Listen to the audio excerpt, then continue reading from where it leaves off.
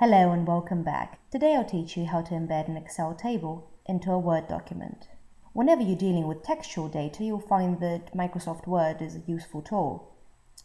However, if you're dealing with numbers, you'll find that Excel better suits your needs. But what if you're creating a document with both text and numbers? For example, right now I would like to write a report on this company's finance. This document will have a lot of text, but I also want to include a table to show the changes in annual revenue and numbers of employees. The easiest way to do this is to simply go back to the Excel worksheet, copy the table, and then embed it in the Word document. Let's take a look at all the steps. First of all, select the table. Right-click and click Copy. Now go back to the Word document.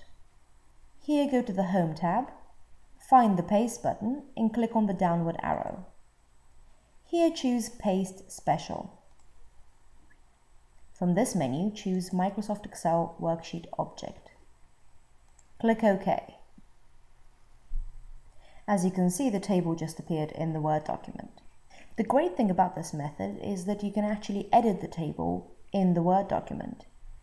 If you want to do this, simply go to the field you want to edit and double-click it. You can now change the contents of any cell. Did you find this video useful? If so, please subscribe to our channel. And if you need help from an expert, contact us today at excelforbusiness.com.